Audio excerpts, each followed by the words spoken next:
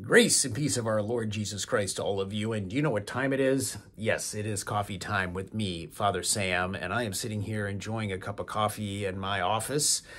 And if I look out my window here, I see it's, of course, still raining. So praise God for that. I know we've had a lot of rain, but, that's very important. We need that water. But I'm also looking at our stage that is set up right in the plaza as you enter the plaza of the church there. And that stage, I know you can't see it very clearly. Here, I'll give you a little close-up of it, but it is showing a scene from one of our rooms that we had set up for the experience of the Eucharist devotion back in October, that wonderful, successful event that we did for the Eucharistic Revival. And the room is the Passover room. And of course, Passover is the meal that God had ordered the Israelites to prepare on the eve of them fleeing the enslavement from Egypt, that it was through the Passover meal that they were freed because it was by the lamb that was slain. So there was a lamb that was chosen without defect. So the lamb can't have any blemish, as they would refer to it in Scripture, and must be male, so a male lamb.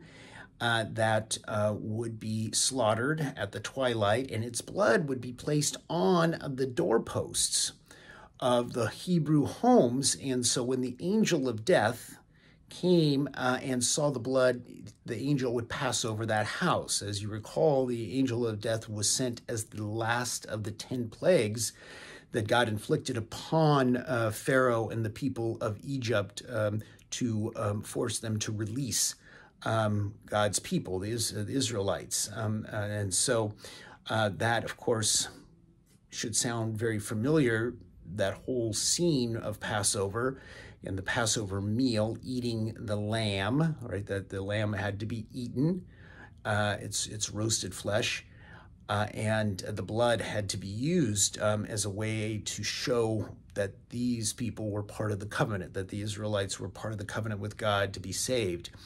And the reason it sounds familiar is because it is the prefigurement of what we celebrate in the gift of the Holy Eucharist, right? It was God, Jesus, the Lamb of God, who was slain in the twilight, and his blood is what saves us from death, right? That blood is, when we receive communion, is smeared in us in some way, on the doorposts of our souls, if you will. And so we are saved from death, and we eat the lamb's flesh, right? In Holy Communion, we truly eat our Lord's flesh as a sign of being in the covenant with God. And so that's a really great, that's what we call one of the stations of the Eucharist. That's why it's an Old Testament station of the Eucharist, is the Passover. And so I'm grateful for the Passover team for getting that set up for us. Now, another thing I wanted to speak about, since we're speaking about the Lamb of God, is the new changes that we have. Well, actually, they're old, going back to reverting to an old posture in Mass that we had probably over 20 years ago, prior to Bishop Stephen Blair. We would kneel right after the priest at Mass, and the Communion Rite would declare, we would do the Agnus Dei, or the Lamb of God. Lamb of God, take away the sins of the world. Lamb of God, you take away the sins of the world. Lamb of God, you take away the sins of the world, right? We say that 3 times, and then there's the 3 responses. Have mercy on us, grant us peace. And so after that, grant us peace, we would kneel when the priest would then do a final elevation of the host and of the chalice, and say, behold the Lamb of God who takes away the sins of the world. I'm trying to get the cross in there if I can. There we go.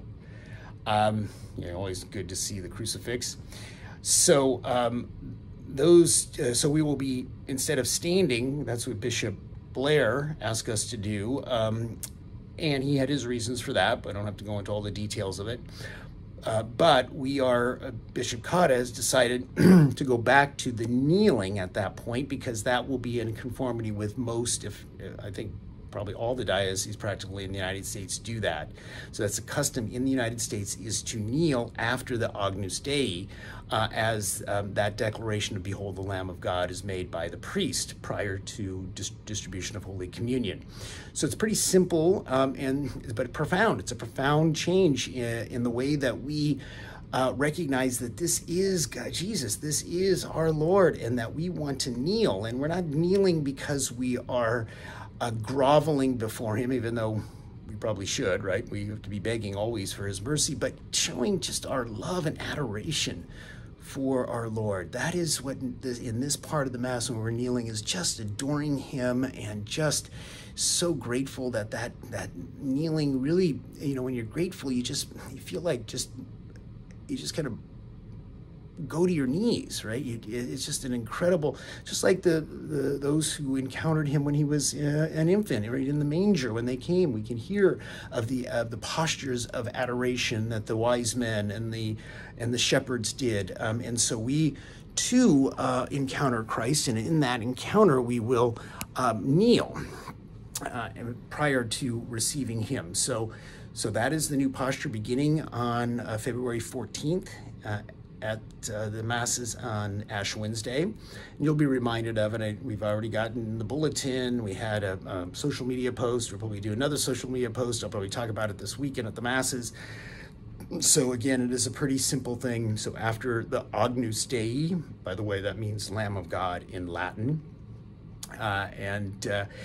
and the priest will probably say, "Please kneel" at this point, just to be a reminder, and then we'll do "Behold the Lamb of God who takes away the sins of the world." Behold, blessed are those called to the supper of the Lamb. So that was the Passover was the prefigurement of this supper that we are now going to participate in, really eat his flesh and drink his blood, having that blood in us, so death can pass over us and sin can pass over us, and that all that holds us back from really experiencing the full life that God has won for us, that Jesus has won for us in his death and resurrection, that whatever is holding us back, that we can be freed from that enslavement, right? And that's ultimately what the Passover meal did for our Hebrew brothers and sisters, that they are the descendants, our ancestors, excuse me. Descendants are ahead of us, not behind us. So our ancestors, our Hebrew ancestors, instructed by God through Moses, 1,300 years before Christ, before he instituted the supper, the Last Supper, or the Lord's Supper. So of course, Passover, there's so many more symbols and meanings in the whole rite and the meal that really correlate so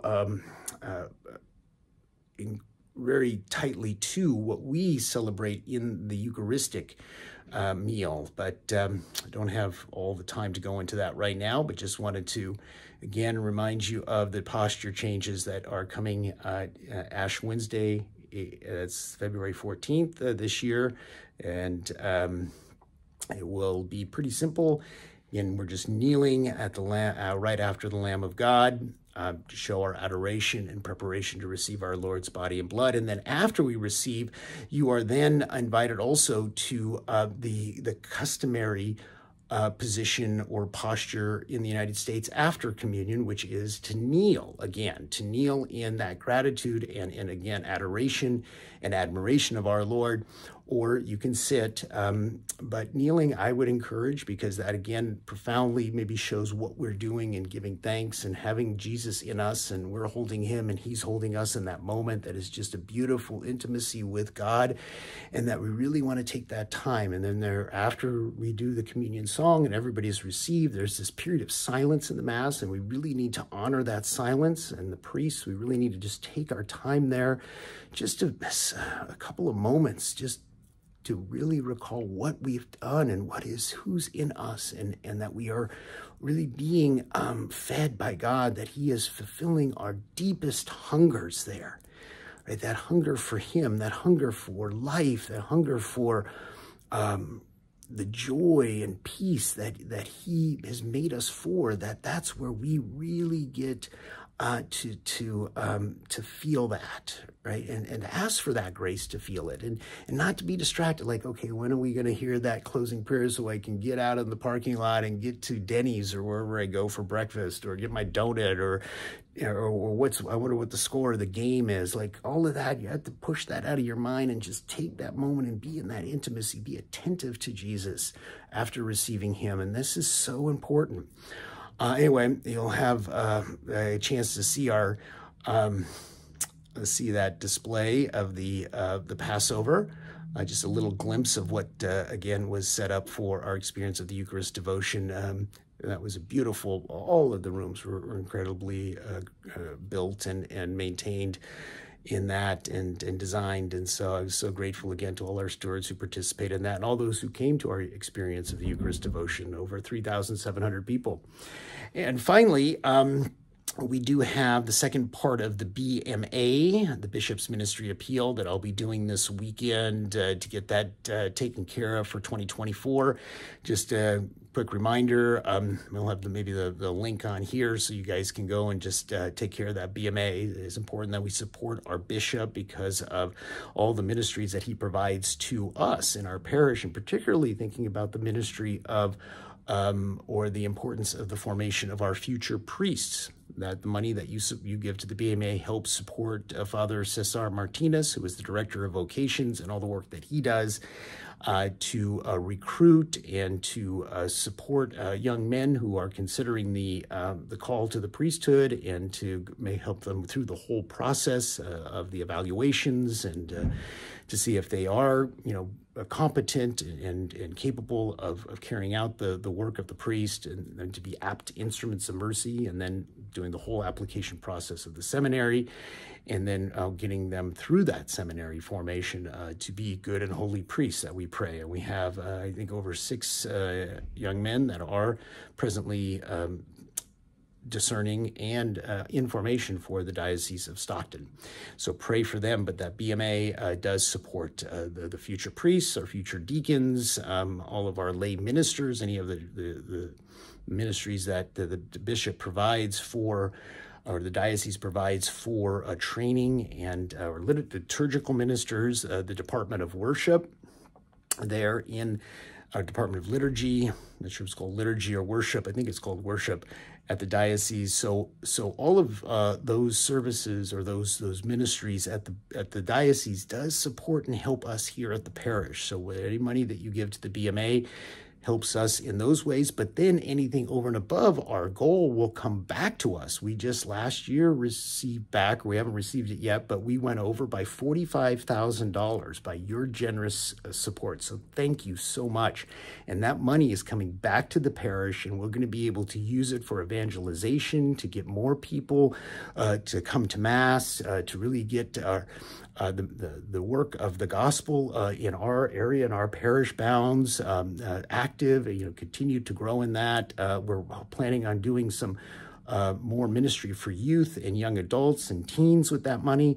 So any money that you give over and above our goal will definitely support that evangelization and mission of the parish, which, of course, the mission, right? You know it, or you better, because I say it pretty often, and it is to evangelize God's people, beginning with the gift of the Holy Eucharist, right? So that's what we do, and that's what you can help when giving to the BMA, both directly to the bishop, and then any money that we raise over and above our goal comes back.